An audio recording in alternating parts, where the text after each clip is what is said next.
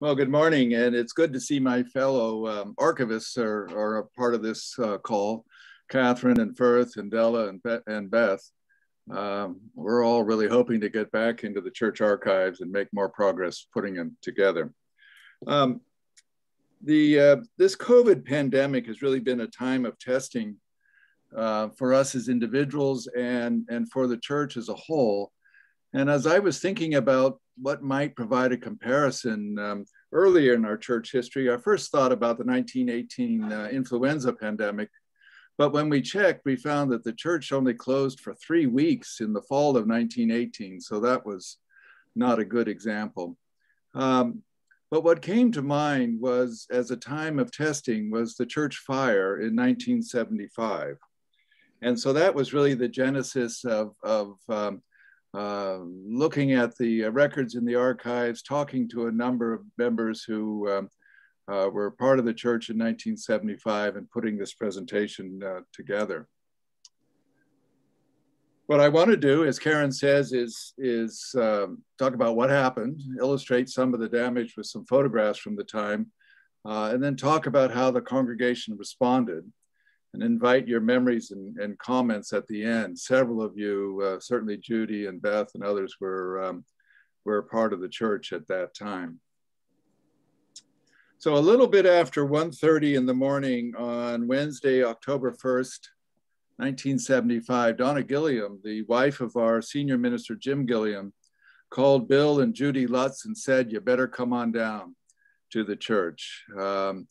The upper floor of the East Wing, where the Montclair Counseling Center was, which Bill had started just 3 years earlier, was on fire.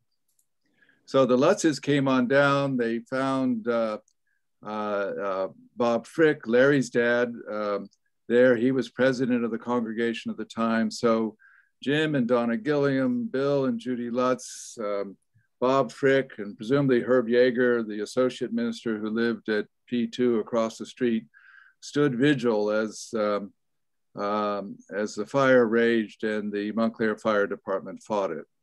There was one other person, member of the church, who showed up early that morning, and that was Tom Pugh, Beth's dad. He was a member of the auxiliary fire crew here in Montclair, a volunteer group that would come out when the paid firefighters needed assistance. He got the call early that morning, and after, Beth tells me, after collecting other members of the auxiliary crew, came down to the church, and his role was really key because he knew the building and where things were. About 3 o'clock in the morning, as Bill recalls, Tom took Bill up to the Montclair Counseling Center room. The fire by this point had moved from the east end toward the assembly room and the sanctuary roof. And ironically, as Bill recalls, they needed a key to get into the room. But when they opened the door, a brilliant full moon was visible through the gap in the roof and the ceiling where the fire had raged earlier. And of course, everything in the room was soaked with and charred from the fire. This is Tom on the roof here, holding the fire hose. The firemen had punched holes in the roof of the sanctuary to try to get some water in underneath the roof and onto the girders or to the beams. But let's take a step back. Earlier that night, 3 teenage boys, then 15 and 14 years old, broke into the church through a rear door, and they took an amplifier for the public address system, ransacked a closet. Communion cups were found scattered inside and outside the building, even in the backyard of some of those houses on Summit Street. The fire, it was determined later, was apparently started in more than one place. One theory was that perhaps the boys lit a candle to grope their way through the darkness, and a candle may have caught a curtain or drapery in the guild room on fire. In any event, the alarm was raised at 1:34 a.m. The Montclair Fire and Police Department arrived minutes later and found, as they said, the building totally involved in fire, and all Montclair fire personnel were called out. The Montclair ambulance unit responded with 3 vehicles, one with a searchlight to help illuminate the building, another one to provide care to the firefighters who were injured. 3 were injured, 2 were sent to the hospital. Other members of the church, I think, arrived certainly by morning. One of them was Cliff Lindholm II, and he brought a camera with him, and his Super 8mm film is in the archives. I had it converted to DVD, and then Catherine helped me figure out how to work with Betsy to post it onto YouTube. So this is 4 minutes of film from that Cliff Lindholm took early that morning. It's silent, it's kind of grainy, but still gives you a sense of what members of the church found when they arrived that morning.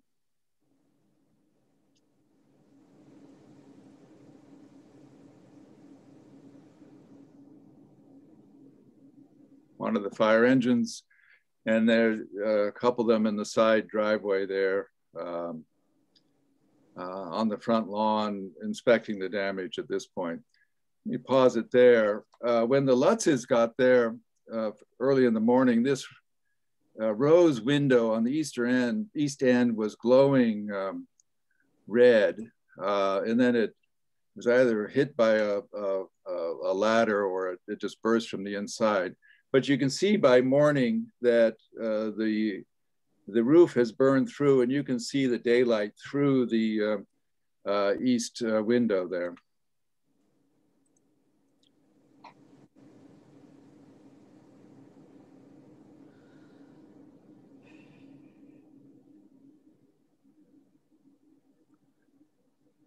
Sarah Tamargo's dad is probably in one of these photos, but you can't pick him out. Here's the back driveway with a smaller vehicle. This is the guild room. I have photographs later that will show this in much better detail. But the windows and the door burned out. The stairs to the kitchen, and above that to where I think the Montclair Counseling Center was. This is, I think, the entrance from the driveway to the back of the sanctuary. Bill Lutz recalls that when they opened the doors, so much water had been poured onto the fire that about 6 to 8 inches of water just poured out the doors when they were opened.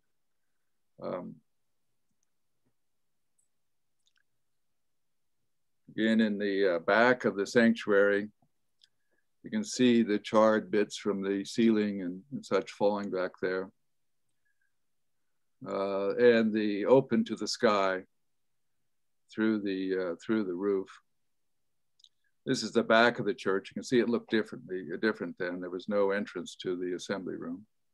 Oh. I think this may be the, Catherine, perhaps you can help me. I think this may be the entrance to the scout room. Certainly that's something that would have interested Cliff Lindholm, but I think this is the basement. Looks like it.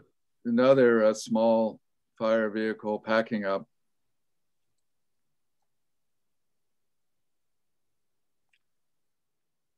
Pretty weary after a night of fighting the fire, I should think.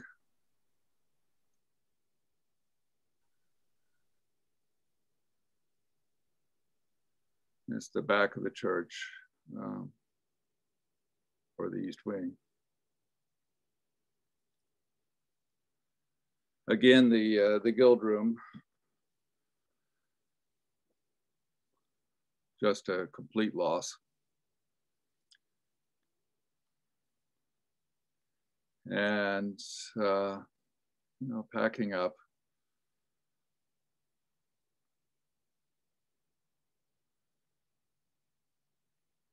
Members of the fire department.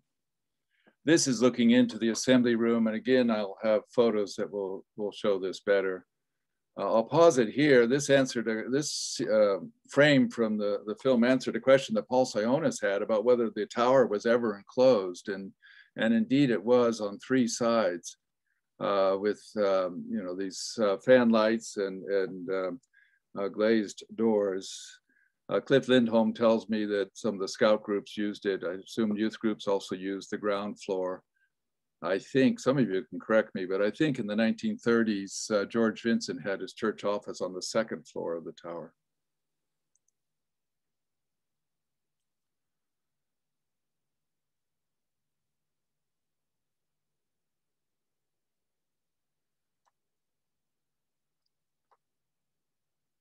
And again, in the back of the church, looking up at the roof.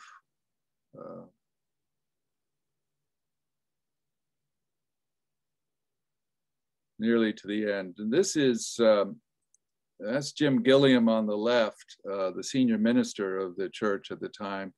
And our church was used by a Chinese congregation, so I'm presuming this was the pastor of the Chinese congregation who came to see the damage. So let me stop that and come back.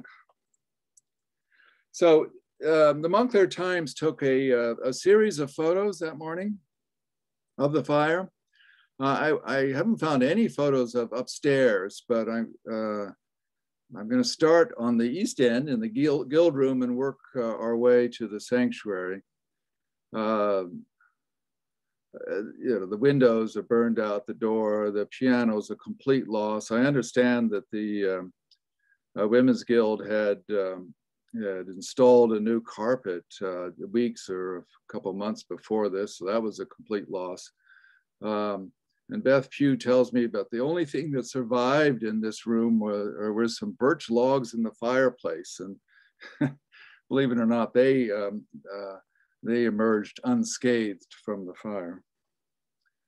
The kitchen, this is a scan of a photo in a newspaper, so it's not as clear as the others, but you can see that the roof, the ceiling structure has collapsed, ventilations on the kitchen counter, the windows and doors have burned out, just a thorough mess. Outside the kitchen, the ladies' room on the far left there, I don't know whether the communion cups were kept in this closet here. They are now. But that was certainly burned, some cups up there. This room divider, this pleated room divider burned. Then moving into the assembly room and looking back toward that area outside the kitchen, certainly smoke damage. The fire burned mostly in the gap between the second floor and the roof at this point. Another view of the assembly room, and some of you will recall that there were Sunday school rooms that divided the space on the upper floor and the lower level. The stairs were on the far right at that point, but you can see the water on the floor and just the jumble in this space. Moving into the sanctuary, we're in the back and we're looking toward the driveway. You can see the trees on the Summit Avenue property out that door. These were deacon benches in the back, I understand, but all this bits of the roof and ceiling on the floor. The pews were this very light colored wood then, but all the hymnals were a loss. The lectern Bible is actually in the archives. It's rather crinkled. It didn't get as thoroughly soaked, and church members wanted to retain that lectern Bible as a memento of the fire. You can also see how close the fire got to the conic windows, just a couple feet away, but the conic windows emerged unscathed. And then the Tiffany windows almost unscathed. I think a fire ladder or something else dislodged one piece of the central window, which was later repaired. It didn't quite get the color match, but the conic windows and the Tiffany windows came through fairly well. A view of the sanctuary roof, you can see there are 4 bays, 3 sets of girders, 4 bays in the sanctuary. It burned through to the sky through 3 bays, but was stopped just before it got to the chancel. This is a view from the outside, looking back toward what we just saw. Again, you can see how close it got to the conic windows. And this is the same scene that, you know, we saw Tom Pugh holding the fire hose on earlier. The portico over the driveway and the entrance into the back of the church. So very extensive damage.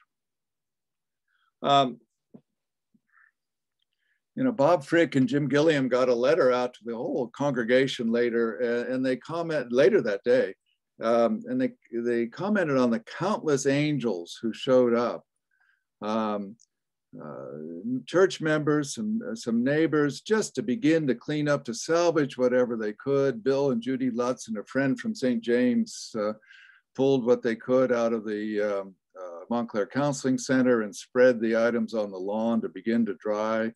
Janet and Larry Frick, pretty young then, but they showed up to clean. Alice Lockwood, whom I don't know, is credited with organizing this vast effort to retrieve and scour the china and flatware before the smoke damage really took hold of the china. All the choir robes and clerical robes were collected and sent out that first day for a preliminary cleaning. Cliff Lindholm tells me that they just couldn't get the smoke out of the choir robes and they had to replace them. Presumably after taking his film, Cliff walked over to the Vincent building and found Jim Gilliam, and he says Art Manning, but I wonder if it was Bob Frick. Art Manning replaced Bob as president of the congregation a few months later. But anyway, Cliff offered to lead what he called a limit loss effort. And he found a contractor in town to begin to put plywood on the roof to protect it from the elements, tarps until the plywood could get on. They covered the stained glass windows to prevent further damage. He found a company out in Sussex County that would retrieve the pews, and they did before the end of the week. Retrieve the pews and store them, and then eventually refinish the pews. And a security guard was put out there. They had to restart the boiler, try to get electricity running again so that some work could be done within the building. During the day, Jim Gilliam was already in touch with Mount Hebron School about arranging for the church to hold its service at Mount Hebron on the following Sunday. By the evening, the governing board met to take stock of the situation. This happened to be the first year of the new form of church governance. Up until 1975, it was a board of trustees and a church council. We now call the governing board the leadership council. But anyway, they met that night. They confirmed Cliff Lindholm in his role of leading emergency action to prevent additional damage and to conserve the property. And they called a special congregational meeting for October 26 to elect a building committee, which of course would do much of the work going forward.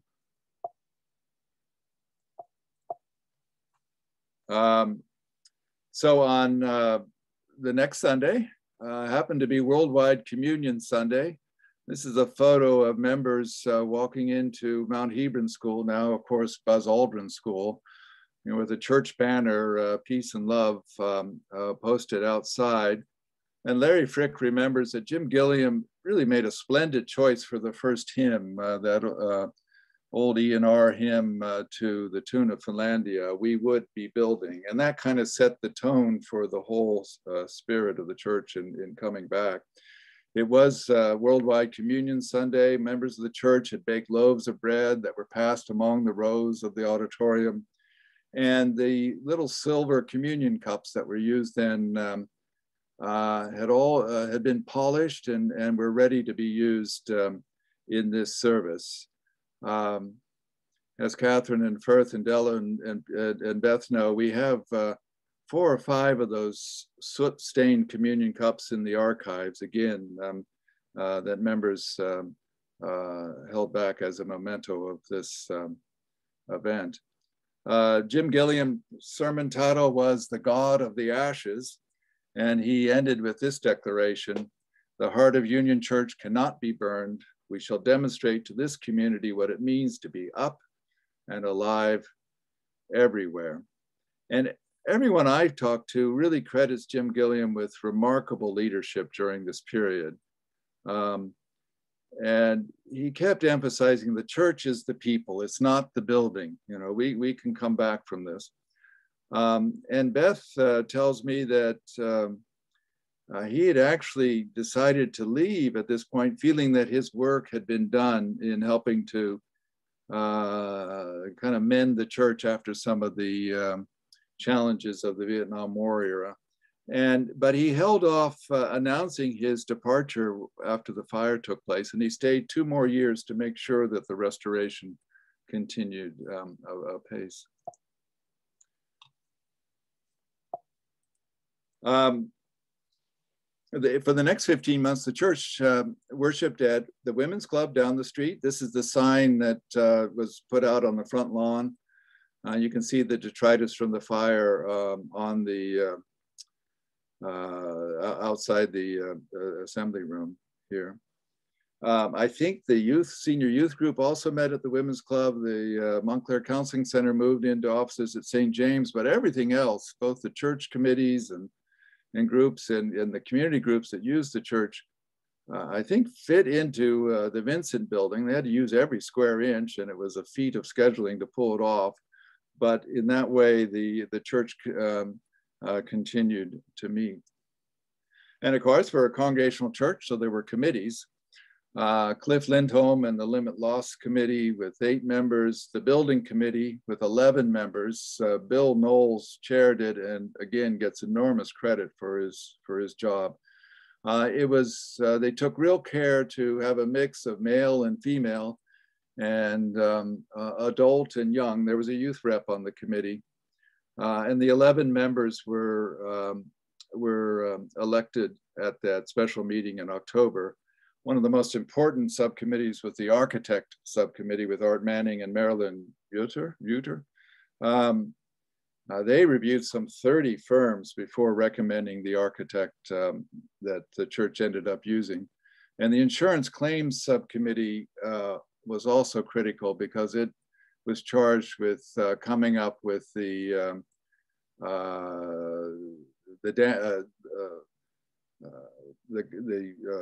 list of things that have been damaged and the estimate of the cost of replacing those, the building and the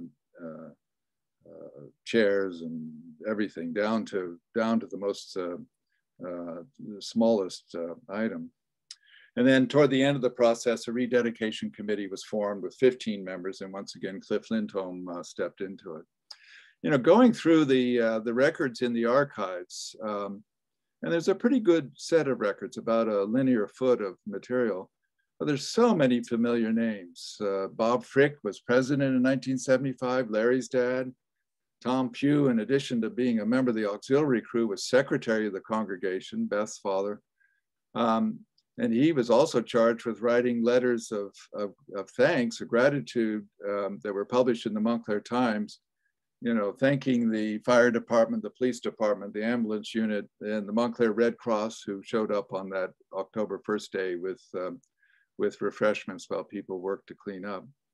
And Cleo Nesbitt was chair of the Women's Guild, Judy's mother.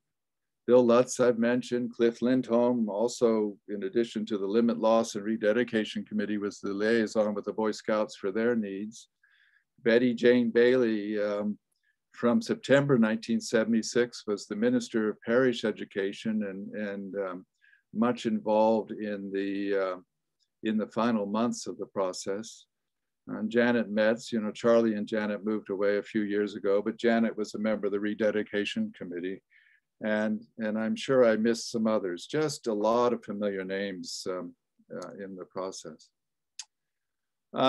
This is a big 4 by 6 foot, you know, blue butcher paper, and I just put it on the floor and tried to take a photo because I think it gives a great sense of how much organization and planning went into this process for the period from the end of October when the building committee was formed through to the end of January when the annual meeting took place. It was at the end of January in those years, not the end of February, what we do now. I suspect Bill Knowles put this together. But these two-person subcommittees worked on different parts of the task. Cleo Nesbitt with the working with Skip Morris on determining the needs and desires of the Counseling Center and the Women's Guild. And so it went. John Osborne was the youth rep. But all this, visit the staff, visit the different committees and groups within the church to understand their needs and desires. Article for dimension article, report to the governing board, article for dimension article. So all these feedback loops to the members of the church. Up here, forming the subcommittee, the possible contractors, selecting the contractors, and so it went through to coming up with a cost estimate for the insurance claim. All this driving to the annual meeting, and all this taking place before personal computers. And so there's lots of handwritten notes when they were comparing contractors and architects. They took ledger paper and drew columns on them and lots of handwritten notes. It would be a lot easier today than it was then. One of the things they did, and I really admire this, is the members of the building committee touched base with every group within the church and asked for their needs and their desires. Because the goal was not just to replace what had been there, but to use Joe Biden's phrase, to build back better. So these two-person subcommittees touched base with everybody. And the list of these needs and desires was put in this blue spiral-bound booklet, which soon got called the Blue Book. And the results were reported at the annual meeting. And the building committee used it as kind of a checklist in discussions with the architect and what would we try to do and what would we not try to do. Well, I've exposed at the bottom of the screen a few things that the members of the clergy staff, particularly Herb Yeager and I think it was Marilyn Green, I'm not sure of her first name, also a member of the clergy staff. But they wanted to, if you can read this, achieve greater flexibility in the sanctuary by having movable pews, or if you couldn't do that, at least have movable pews in the front of the sanctuary. And is there any way we could get the side pews on an angle so as to face the chancel? In the end, those things did not become part of the project.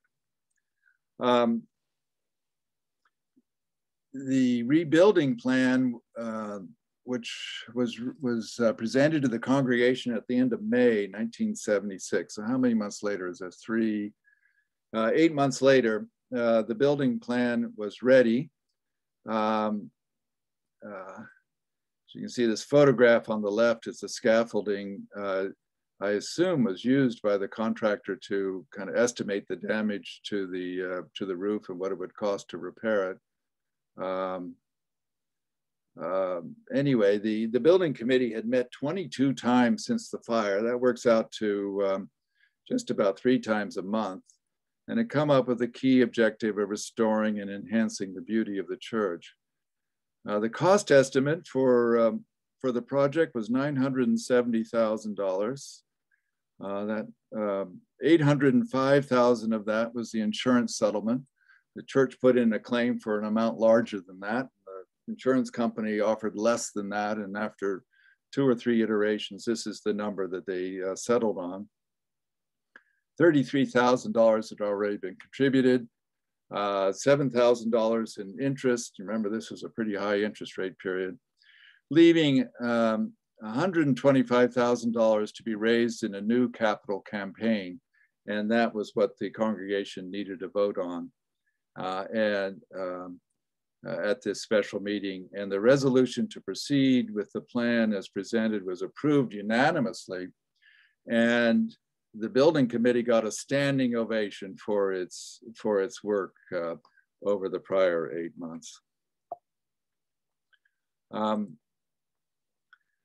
there were 3 professional advisors who played key role in working with the congregation. The architect who was selected was Levon Kachadorian, Armin Kachaturian. Armin tells me that's the same family name as his, just transliterated in a slightly different way, but there's no relationship. Levon Kachadorian had been trained in England and had worked on a number of church restorations, churches that had been damaged in World War II. He had also been hired by the Park United Methodist Church in Bloomfield after its roof had been struck by lightning. Been hired by the Glen Ridge School District to help repair a fire-damaged elementary school. The Newark schools used his firm on some 20 schools. So a very experienced firm, very close by. The contractor chosen here in the center is Willard Peterson, whose family company was the O.A. Peterson Construction Company here in Montclair. Willard Peterson lived in Upper Montclair. He was hired first for the insurance estimate and then for the contractor on the restoration. And at that May meeting in 1976, the building committee felt that they really needed some advice from a design consultant for the 1,000 decisions on what color the carpet should be, the paint in the sanctuary, lots and lots of details. So Barbara Schurmeister was hired. She worked as the interior designer for the Statler Hilton hotel chain, had been responsible for the Waldorf Astoria Tower in New York and some homes in Short Hills. She was a member of the Short Hills Community Church, the Congregational Church. So she, I think it was probably also a plus on her side that she knew what it meant to work with committees, with church committees. So the aim was to get back into the sanctuary, to restore that part of the building first, and then proceed with the rest of the building. And the first service back in the sanctuary was on January 2nd, 1977. Some 500 people attended. Chandler Grannis in his history talks about a spirit of spontaneous thanksgiving and celebration. And the first special service was the ordination of Betty Jane Bailey. This is a photo of her celebrating communion at that service. That would occur 2 weeks later on January 16th. And in the meanwhile, work continued on the assembly room, which was much reconfigured. You'll recall in the last year or two, we tried to figure out, could we get rid of that step up from the main part of the assembly room up toward the kitchen. They asked the same question in 1977, and it turns out there's a support beam in there that just has to stay there. So that's why that step remained. The kitchen was expanded. The guild room was repaired, the rest of the east wing. And this was important to the men of the church. So there was no men's bathroom on the first floor. And so 3 bathrooms were added, one in the vestry area, the men's bathroom near the entrance to the assembly room, and then that bathroom back at the child care room at the far east end of the building. The plan for restoring the sanctuary really emphasized design integrity, and the church went all in for what they called the Norman style, this kind of almost slightly medieval look, with rounded arches that were put on the back wall.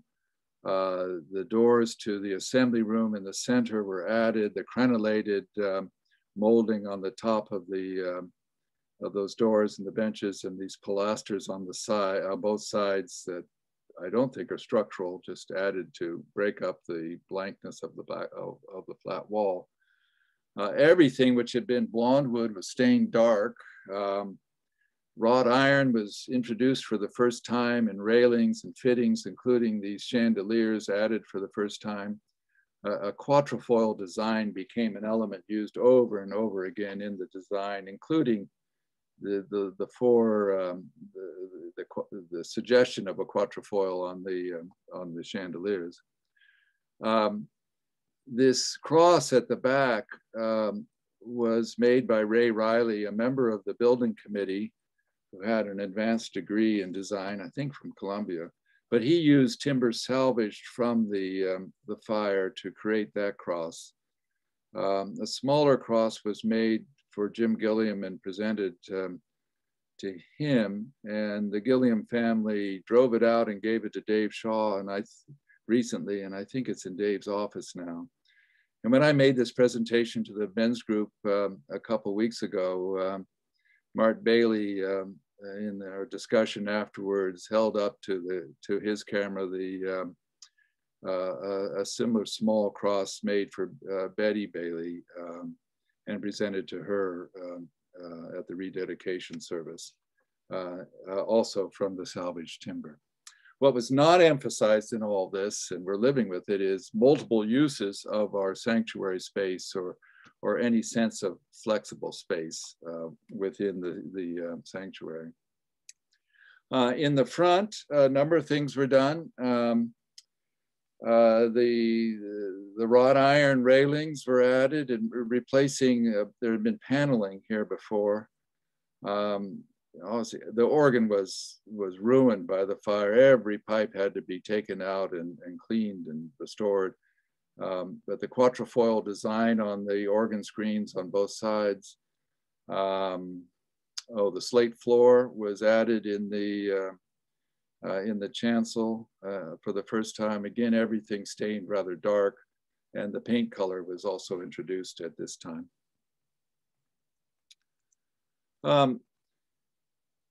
And all this work toward a rededication weekend, a 3-day event at the end of April, beginning of May 1977. There were concerts and planted trees. The Betty Bailey, working with the children of the church, asked how they wanted to participate, and they came up with the idea of a time capsule to be opened 50 years later. I think it may be in the ramp, but that's 5 years from now, so we may need to keep that in mind. We know what's in the time capsule because we have Betty Bailey's files in the archives, and there's a careful listing of each item that's in the time capsule. There was a dinner on the Saturday night, followed by a congregational meeting. I presume the meeting was mostly to thank those who took part. A rededication service on the Sunday, and a festival of music in the afternoon. Since I'm now involved with the outreach committee, I was glad to see that as part of the service of worship, the congregation established the Union Congregational Church Scholarship Fund at Talladega College in Alabama. That's one of the historically Black colleges and universities, and presented a trustee of Talladega with a $4,000 check at the rededication service and a pledge of $11,000 more over the next couple of years. So just to go back to where I started about times of testing, it got me thinking, comparing the church fire of 75 and the pandemic that we're living through now. Both have certainly been times of testing for the congregation. The church fire in 1975 was a sudden test, unexpected.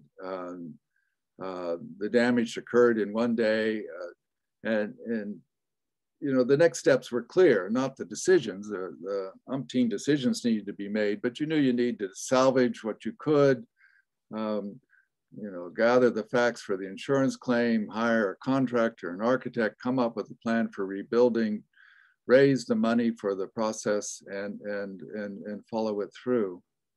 We've been facing, I think, a different time of testing in that it's unfolded. We didn't know at the beginning what to expect. We're still not sure what to expect. It's a cumulative test, and it has been uncertain the whole way. The church fire kept the congregation out of the sanctuary for 15 months. We're now into our 13th month of being out of the sanctuary, and I suspect we'll reach and perhaps exceed that 15-month period. The worship of the church continued in 1975 in a different space, just as it's continued over the past year, but in a different medium. The work of the church continued. in those days in-person meetings in the Vincent building or wherever. We've tried to continue the work of the church, just as we're doing this morning, in virtual meetings. In 1975, the fire caused a fresh look. Go back to those needs and desires that every group in the church offered. A fresh look at our spaces for worship and for community meetings. And we're challenged now with taking a fresh look at I think at how we worship and what creates and sustains communities and community. How we, with our expanded toolbox from our experience of Zoom worship, what should we keep, what should we never do again? All those questions are ones that we're facing now. So with that, let me see if I can stop sharing and come back and see if Judy and Beth and others must certainly have memories that they would want to share.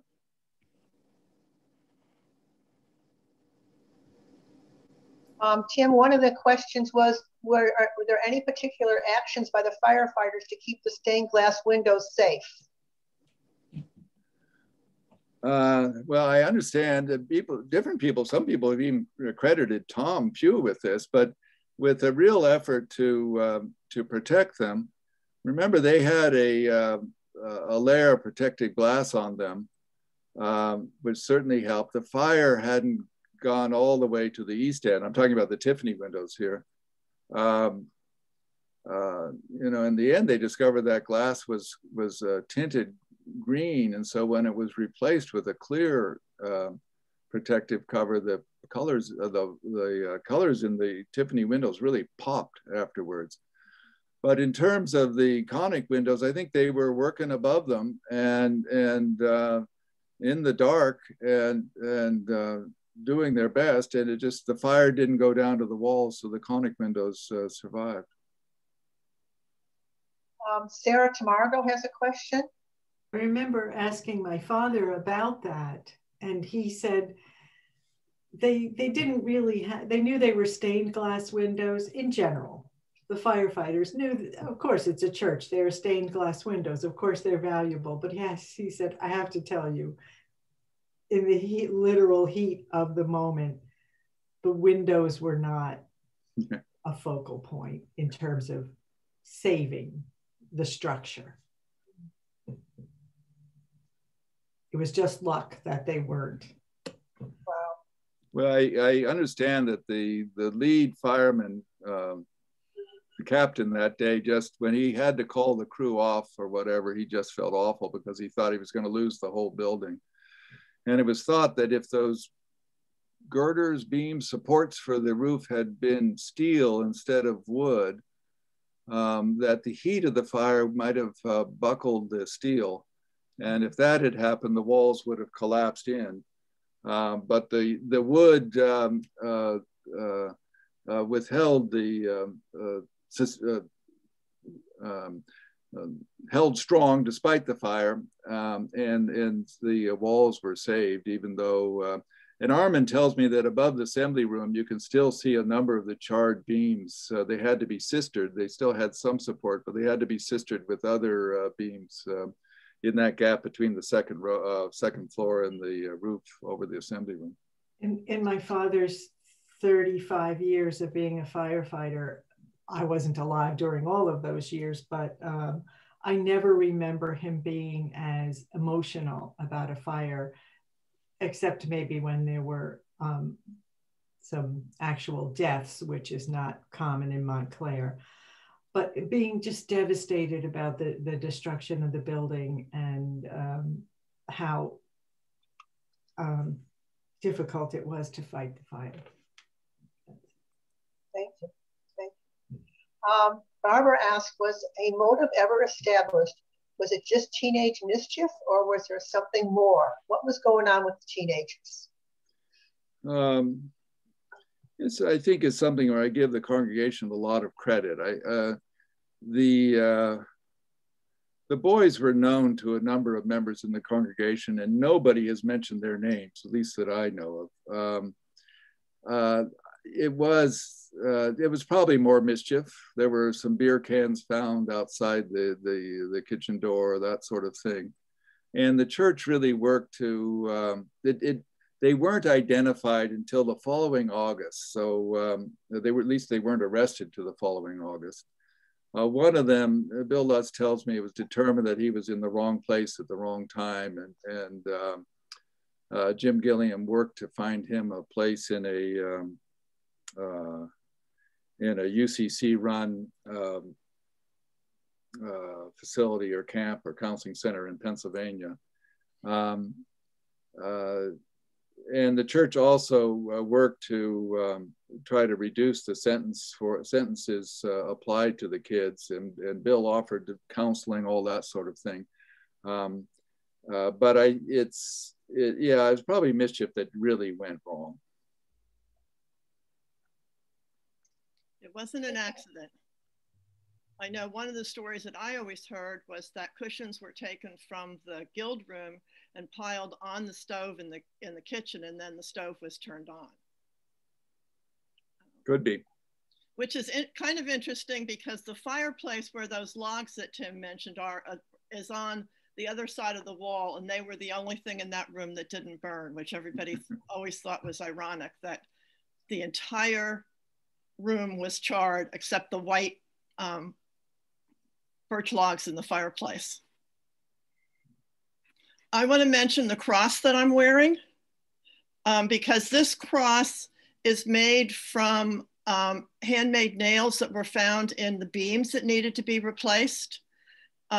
Billy Anderson, who was a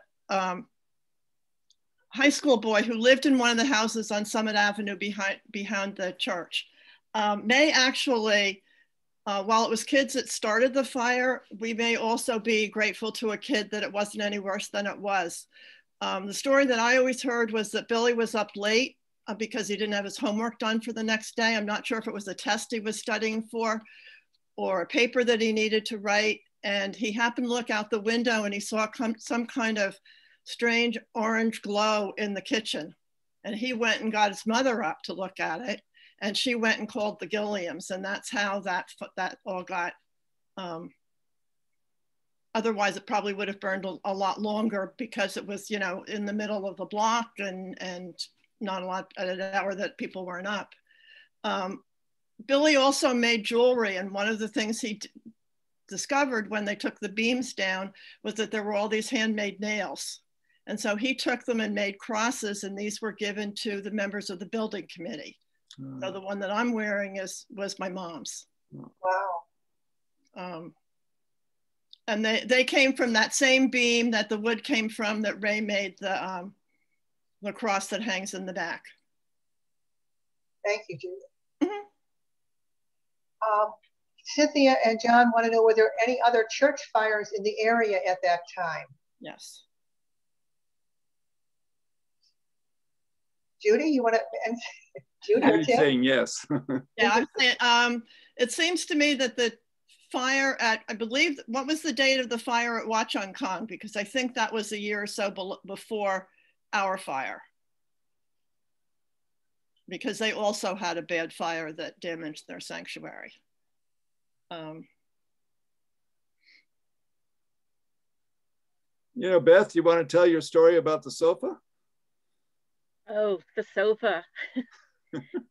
The firemen were moving all furniture out of the guild room, and at the end, when they're all doing the cleanup, one of the engines starts to leave, and the sofa reignited.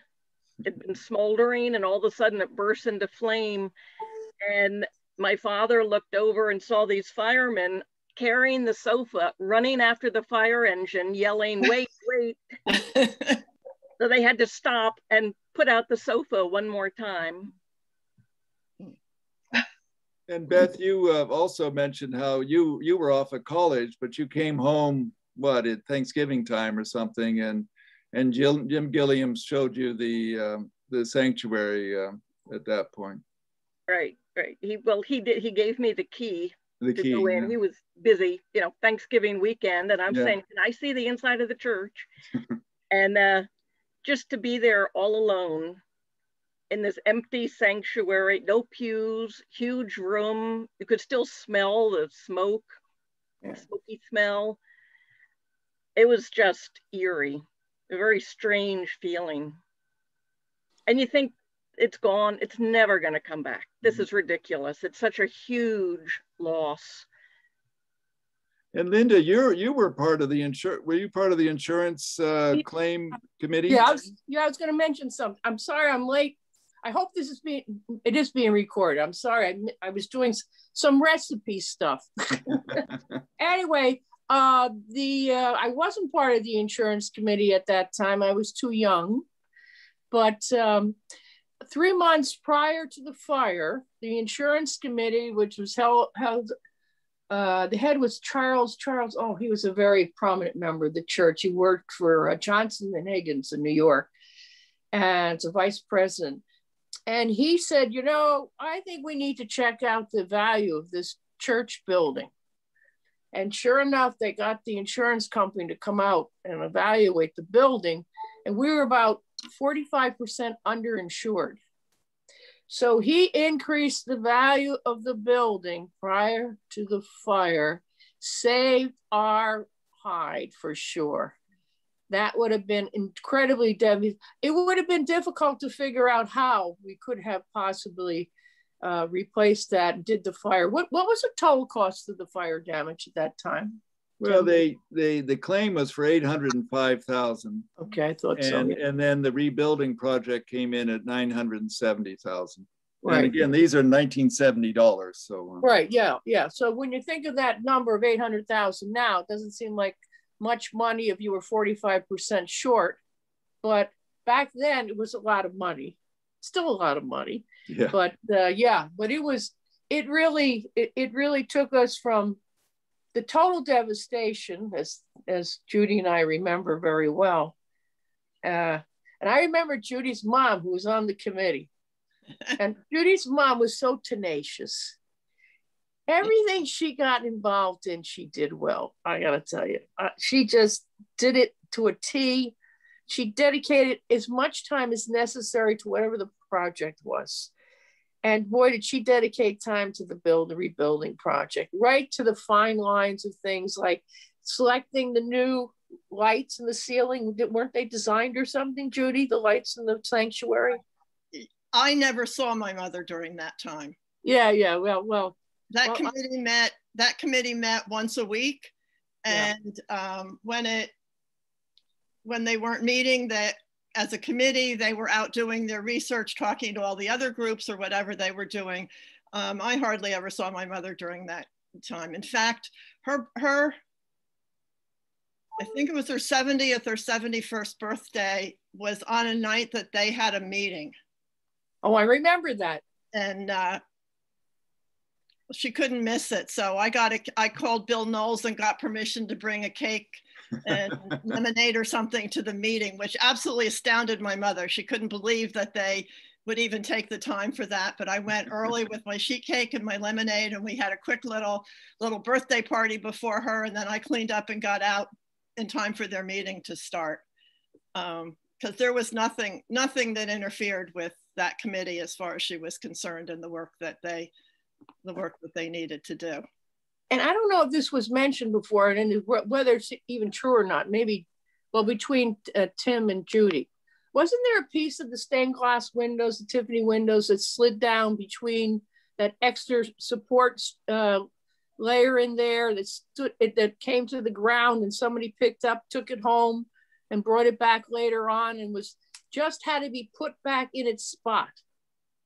Does anyone know about that story? A piece had to be replaced. I don't think it was the same one because the coloring doesn't match. Yeah. Charlie Metz's memory is that there was one piece that needed to be replaced in the center. In the Tiffany windows? Or in the Tiffany windows, yeah.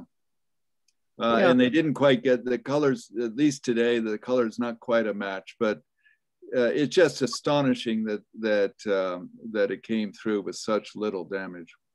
Well, I tell you, the reason why it came through with such little damage is because there was a third layer of glass in between the exterior and the actual interior windows. Yeah, when the restoration occurred, that layer was taken out, and that muted look to the windows all of a sudden was gone, and the radiant brightness came through. And of course, we put a plexiglass on there to protect the exterior, which in the restoration in 2011, thanks to Christine Brown's perseverance on pushing me to get that done. I wasn't interested in Tiffany windows at that time, and the conic windows. I was interested in the bricks and the mortar, the stones. But we did it with a wonderful company that's one of the two in the United States that just happens to be in New Jersey, who are the best. And we put in the, oh, be quiet. Joyce talks when I'm on. We put in the same glasses you have in your windshield. It's very expensive to do that, but the conic windows and the Tiffany windows have that glass now. And that's why even when you go in there on a cloudy day and just sit there for a moment to have a little prayer, the radiant colors of the windows are there. Thank you, Linda. Are there any other questions or anything from anyone? You can either just unmute yourself or put it in the chat. Tim, this has been wonderful. Oh, amazing. Well, I think it's good to keep in mind that the work that Catherine and Firth and Della and Beth are doing along, and I'm part of that crew in the archives, there are so many good stories that can be excavated from the archival materials. We have a lot of work ahead of us, but it's been a big project, but a fun project. And we hope to get back to it when we're all fully vaccinated. I think a future project could even be, as Linda says, about the conic windows, which are quite special and such. There is a little pamphlet on the conic windows. Tim, you have that? I'm sure we do. Yeah, there's a lot of information about the conic windows in the archives. Tim, one of the things I would suggest for your committee, maybe, thinking about restoration and all the money we've spent on the building over the years, the fire and the money we spent there to restore the building, the restoration in 2000 that Susan Goffrey undertook, which was, I think, 1.2 million. And then our restoration in 11 and 12, that was about 1.8 million on the main building. The rest was in the education building. I think it would be good to put those in a separate collective, I don't know, little notebook or something. I think the membership, present and past, well, not the past, they're in the garden.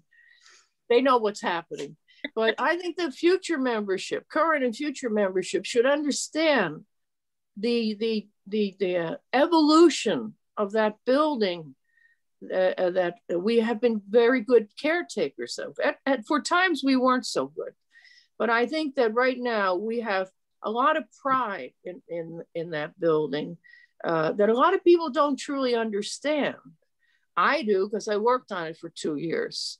But I think we need to share the good news so people feel that, and when they walk in the building, they feel the sense of the commitment that people made to the building. And we can't forget the trust who gave us $750,000.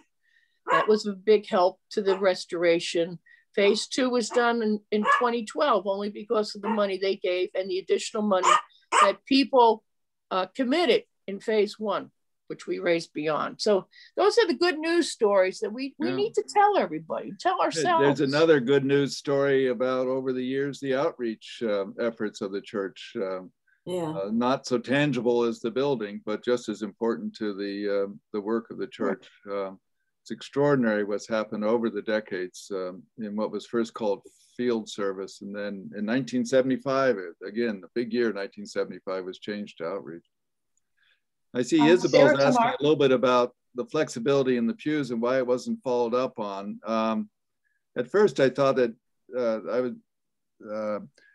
it came from the junior members of the clergy. I thought at first it was the senior members. So it came from Herb Yeager and if her name was Marilyn Green.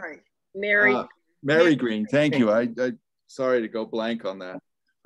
They were using banners and they were trying lots of ways to kind of introduce new elements into our worship, and they were really hoping for much more flexible space. In the midst of everything else, it was, and I've seen the notes of the building committee, it was crossed off very early on. And just, let's not deal with that now. It's much more an element now as we think about what we've learned over the last 13 months and the different ways of expressing worship. Sarah Tamargo, and then I think we will try and close our meeting here. Sarah Tamargo wanted to say something or ask something? No, my question was answered. Okay, great. Anybody else? Any other last minute questions? Karen, not a question, but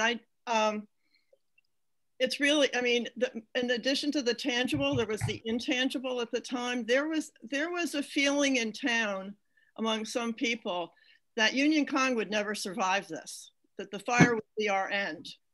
I remember the day of the fire. I left school that morning after I taught my first period class. I don't know how, I don't know what I did, but I know I taught it. And then I left and came to church. And when I returned to school, the very first person I spoke to said to me, that's the end of Union Cong. You'll never recover from this fire. And so while there was a lot of support in town, there was also that element of we were finished.